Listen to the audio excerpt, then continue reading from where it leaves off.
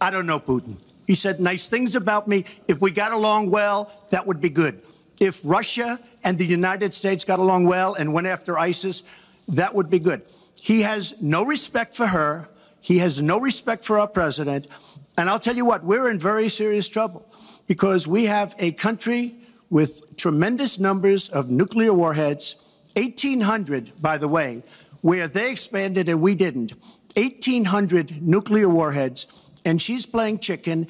Look, Putin, from everything I see, has no respect for this person. Well, that's because he'd rather have a puppet as president of the United States. No puppet. And it's pretty clear. You're the puppet. It's pretty clear you won't admit that the Russians have engaged in cyber attacks against the United States of America, that you encouraged espionage against our people, that you are willing to spout the Putin line, sign up for his wish list, break up NATO, do whatever he wants to do, and that you continue to get help from him because he has a very clear favorite in this race.